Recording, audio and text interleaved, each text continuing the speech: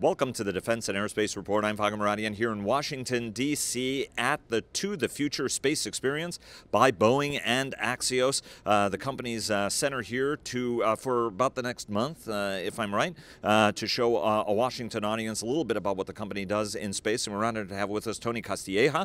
We had an opportunity, you're a systems engineer with Boeing missiles, or I should say space and missiles, and we had an opportunity to talk about the Starliner in Dubai, which was a great interview. So I suggest folks go and check that out. And Josh Barrett, who's a communications specialist, also in the business, and your forte is the Spacesuit, among other things, down there. Starliner as a whole. Yeah, Starliner as a whole. So I'm glad that I've got both of you because I want to ask you about the SLS, the Starliner, and also about the Spacesuit. So Tony, let's start out with you. Talk to us a little bit about why this center is so important, right? I mean, it's a nice piece of investment on your guys' part, whether you're bringing the simulators in or some of the other displays. Why is it so important to have this center set up here in downtown Washington, D.C.? Well, it's a great partnership with Axios and Boeing. The future of space is being built right now, and to be able to showcase that here in Washington, D.C. with a lot of the individuals that help define the opportunity of human spaceflight. Well, we brought the Starliner simulator. We're bringing the Space Launch System, and we're giving people an experience so that they can feel the power and the ingenuity of our engineers who are working every day to deliver on a bold space program that NASA is at the forefront of, and Boeing is very proud to support every single step of the way. And Josh, from your standpoint as a communicator, you know, one of the two are an engineer, but from a communication standpoint, why is this so important? Well, so 2019 is a huge year. Historically, it's the 50th anniversary of the Apollo 11 lunar landing. And then this year, we're going to be flying crew from the Kennedy Space Center, first time since the space shuttle on the Starliner. So it was just important to come to the nation's capital and say, you know, the space program is alive, and get excited for what's coming. And let's talk a little bit about that. I mean, without rockets, you don't go anywhere. And by the way, I remember one of my earliest memories was Apollo 8. So spending Christmas was great with some of the folks. I mean, I think there should have been a bigger recognition of what that mission with Frank Borman, Jim Lovell, and Bill Anders was like in terms of the first deep space mission, and a mission that was supposed to be an Earth orbit mission, not a lunar mission, obviously, and where the moonrise photograph came, which I think was one of the seminal moments and one of the greatest photographs in human history. But I digress. So Tony, bring us up to speed on the Space Launch System, where we are on that. Obviously Boeing is the core of that, as well as the upper stage. Talk to us a little bit about where you are on the development of the spacecraft, because that is both for Earth orbit applications, but also interplanetary application, which is what the spacecraft is, what the rocket system is being designed for. Right. The Space Launch System solves the rocket equation to launch the Gateway in a robust human space exploration effort into deep space. And right now we're in the throes of continuing to manufacture and deliver the core stage components, which include from the engine structure all the way up to the mating adapter with the Orion spacecraft, including the exploration upper stage and the tanks themselves. And just, you know, this past week, we've showcased how the structural test article was installed at Huntsville, Alabama's Marshall Space Flight Center to conduct all the stress and analysis and testing of the forces of flight there on the ground. And it's truly remarkable to see the size and power of that vehicle as it got installed there on the Huntsville skyline. It's a big rocket, and I think people are truly realizing the value of that rocket as it continues to go through its stress testing program. And talk to us a little bit about the dimensions of the rocket and its capabilities. Obviously, it's flexible. It's got a liquid core, but it also has strap-on boosters. And I think it's also deceptive how big it is, because the Apollo tapers down to a much smaller capsule. That taper is to a much, much larger spacecraft. And I want to ask you, Josh, about the Starliner in a moment to give us an update. But talk to us a little bit about the size and the capabilities of that launch vehicle. That's right. Space Launch System, 8.5 meter diameter rocket with 2 solid rocket boosters, 1 extra segment on each one of those boosters, necessary for the types of payloads that we're going to be launching into deep space. It will be able to provide more than 26 metric tons to the lunar surface. In its evolvable capability, take up to 45 metric tons to deep space. And that's the kind of rocket and power you need to be able to launch payloads, including Orion, as well as other payloads for the Gateway architecture and beyond. And so that power is becoming realized with our designs going through that stress testing and going into first flight into the 2020 timeframe uncrewed and then crewed soon afterward. And Josh, let's talk a little bit about the spacecraft, the Starliner, Chris Ferguson, who we had an opportunity to talk with at the Paris Air Show. The last Paris Air Show, he was sequestered, I think, the last time around because he's falls into the rare category of somebody who's engineering a spacecraft they're eventually going to fly. So that's in Gus Grissom territory, actually. Tell us a little bit about where we are on the spacecraft development, and a little bit about, for the audience, a little bit of an update on the capabilities that the spacecraft is going to be bringing, which is going to be unique in many respects. So I'll start with your second question first. What's exciting about this program, a lot of the programs you see around here with SLS and Gateway and ISS, traditionally a company like Boeing builds those vehicles, gives it to NASA, and then NASA operates it. But with Starliner, Boeing is building the vehicle. We will own and operate the vehicle. And so the idea is we're selling a service to NASA. It's a little more cost effective, and then we can also sell that service to other customers and open up low Earth orbit. So that's really what Starliner is all about, getting commercial industry into low Earth orbit as NASA focuses on deep space. And a reusable terrestrial landing, Earth landing, hard landing, not water landing, right? It looks a lot like an Apollo spacecraft, but it won't be landing in the water. Exactly. A lot of people will say we look like Apollo, but 50 years ago, the shape of the capsule, they got that down. If you look at an airplane, that shape hasn't changed too much either, but what matters is what's inside. So we put some airbags in there to make it able to land on land. All the flight computers and everything inside the vehicle is state-of-the-art. It's a true 21st century space capsule. And we're excited to see it fly. 2019 has started off really strong. We just wrapped up our own structural testing campaign, and Tony was talking about that, where you take the structures of the vehicle, put them through its paces, take it up to 150+% the forces it'll see on launch and landing. We're in environmental testing right now, so that includes acoustic testing. You put it in a big sound chamber and just shake up the vehicle like it'll see on top of the rocket. That's actually finished. We're doing thermal vacuum testing, which is like it says. You expose it to the heat and cold of space, vacuum of space, and then we will do electromagnetic radiation testing. And between that and our parachute testing and hot fire testing, those are our last major campaigns, and then we're about ready to fly.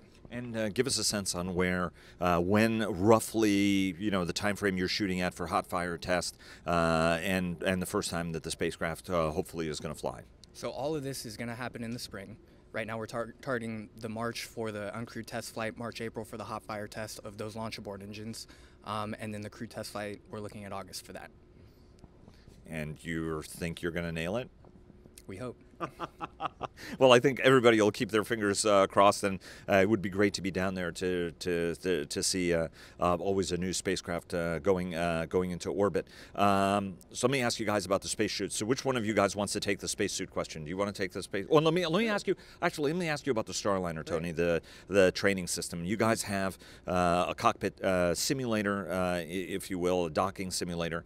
Talk to us a little bit about how the one that you have here differs from the one that astronauts are going to be using, because there's releasability issues and challenges. Even though this is a commercial setup, there are things that the regular civilian can see and can't see and can use and can't use. But talk to us a little bit about how you guys are using technology in a very, very different way to enable both automatic docking, but also a very, very different kind of assisted docking than what folks have had, for example, on the space shuttle, or even what they have on most modes, for example, even on the Soyuz spacecraft.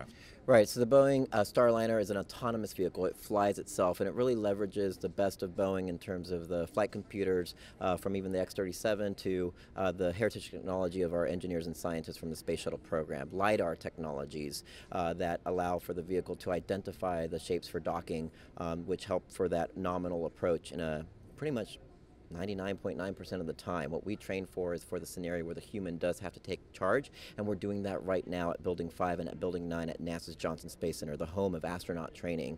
We have a full-scale trainer, which would be a typical pad ops trainer through docking with cargo all around you, your full crew element to get familiarized with our astronaut crews, our assigned NASA astronaut crews, as well as Boeing astronaut Chris Ferguson. And then we have the simulator here, which is pretty much one-for-one with what we would call a part task trainer. So the console that you see here in Washington, D.C. is exactly the size and shape and the number of switches with just the elements of commercial and external type events. But other than that, the trainer and the actual simulation is exactly like what our astronauts are going through every single day right now in Johnson. I am still not convinced, because I think I was off enough on that bullseye that it was positively terrifying bringing it in. But I'm going to take your word for it that it's pretty close. One of the things, Josh, I didn't ask you about is the capabilities of the spacecraft itself, because it's a lot larger. Talk to us about what mission duration, durability is, and also payload capacity is like on the spaceship. So it just depends. It's the interior is modular, so you can put seats, you can put cargo pallets in. It depends, for these first missions, what NASA wants.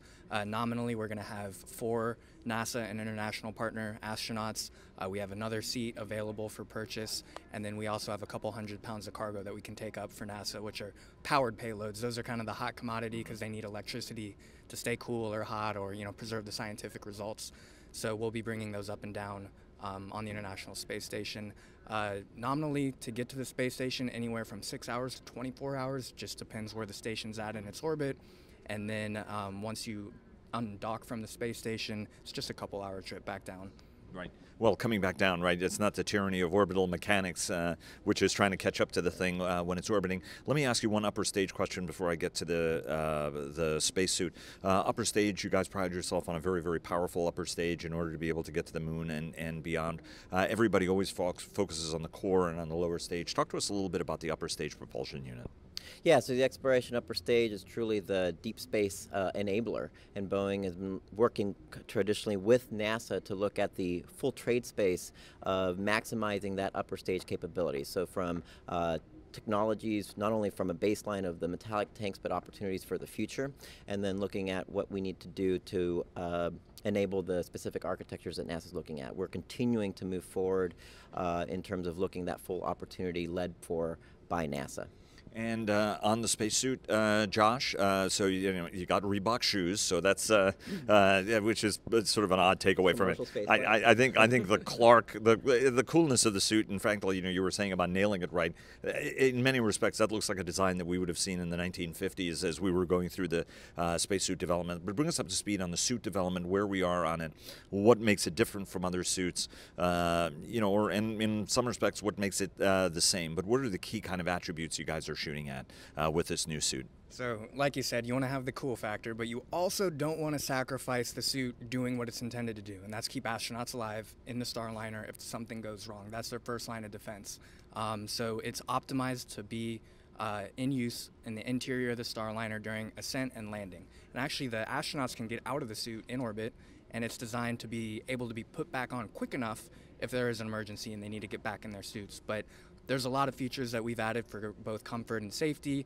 One thing, Chris Ferguson will tell a story about how when he landed the space shuttle, the first thing he wanted to do was take off his big heavy helmet after he'd been through that high G reentry, but there was nowhere to put the helmet.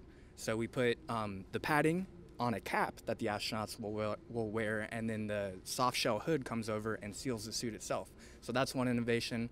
There's touchscreen capable gloves. The joints are designed to be flexible even when the suit is pressurized. It's actually breathable too while staying pressurized. So there's a lot of kind of new innovations, just taking what worked from the shuttle program, making it look cooler, and also making it work a little better.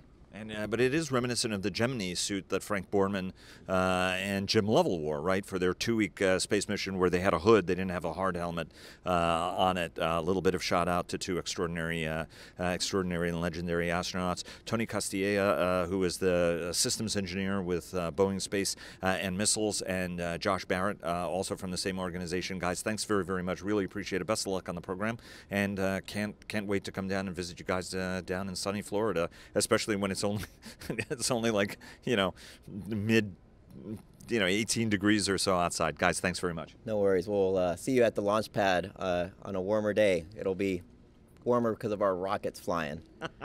Awesome. Thanks, Vago. And I'm based in Florida, so I am frozen up here right now. Do they even have coats down there? Not really. No, just kidding, guys. Thanks very much. Best of luck. No worries. Thank you. Thanks, Vago.